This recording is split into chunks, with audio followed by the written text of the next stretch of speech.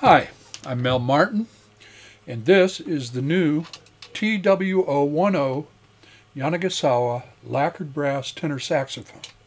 Straight out of the box, one of the first ones in the USA. And I'm liking this horn quite a bit. I've been playing it and practicing with it, and will be doing some work in the near future with it. It's also got some very new features, which I'm going to tell you about in a minute. First, I'm going to play a little bit for you.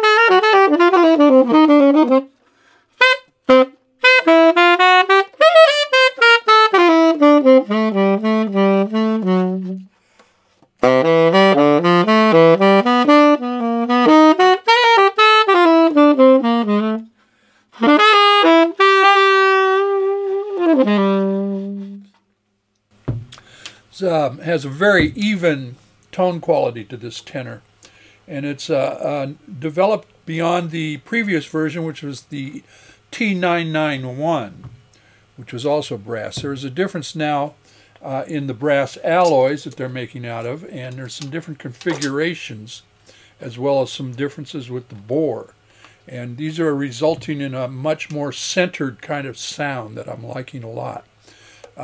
It's got some new features, including a more stable palm key on the right, a side key where you hit it here, and it has a stopper. I don't know, can we see that? There it is. Has the stopper right there instead of up near the pad. So it feels more stable when you hit it, and I like to hit that key a lot. So it's good to hold on to it and be much more firm. Also in the right hand, the pinky keys, you can see them there. The pinky keys are a little more different configuration, as well as the thumb hook, which brings it all into a much nicer round kind of position for your right hand. So it feels really very good when you just hold your hands in exactly the right position. It's a very forgiving saxophone. If you hold it correctly, you will be able to play it correctly. And again, it features a really nice even tone from top to bottom.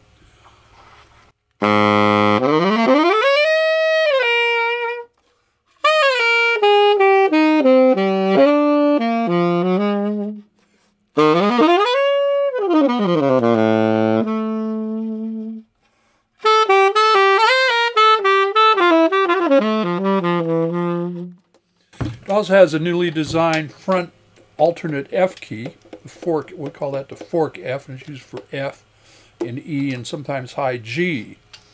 and it's even slimmer. The previous one was very, very good. We liked that. It was quite easy to use, but this is even a little nicer, a little tighter for all the differences in there, so you can get your finger right to it, which is helpful. WO10, which was previously the 901, and also the bronze 902 WO2, have an added plate, which this horn already has, which is supporting the palm keys up high. They've added that, and they've added another plate to the neck of those horns. So there's added mass to that, which makes it for more playable and more sound coming from the horn. The first thing that jumped out at me when I started playing this horn, when I got it right out of the case, perfectly adjusted, was that it had a very, very nice core, especially down low, which some of the older horns were good, never a really problem, but need a little more focus.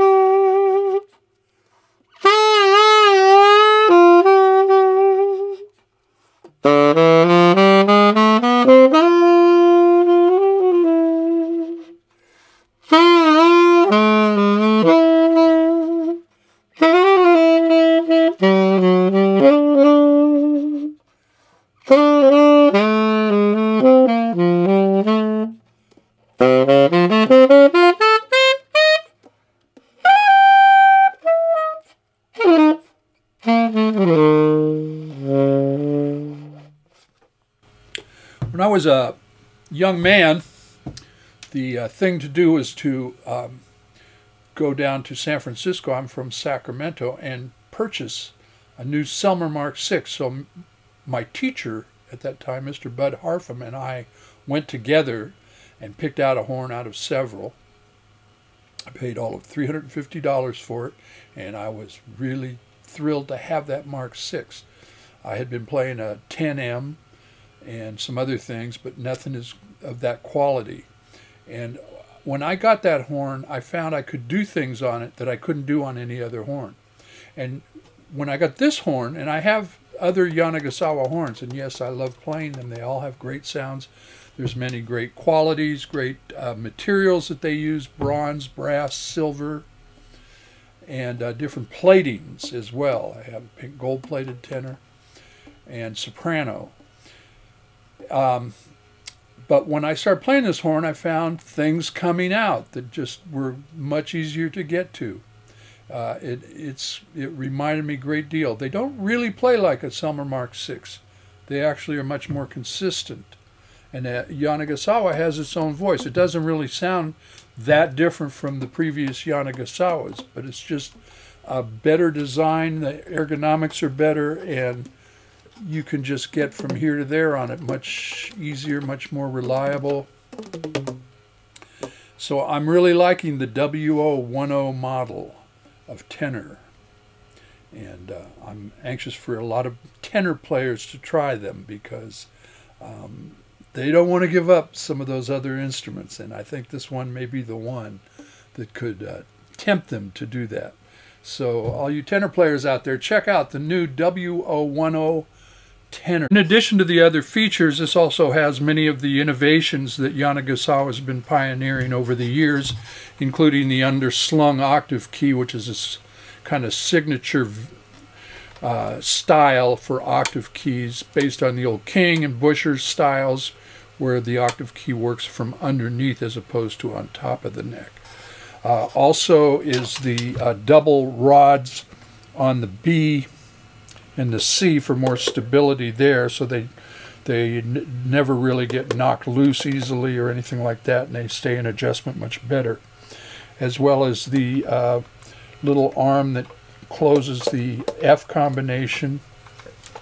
Yanagisawa had a great scale. The intonation has always been very, very good on the Yanagisawa saxophones.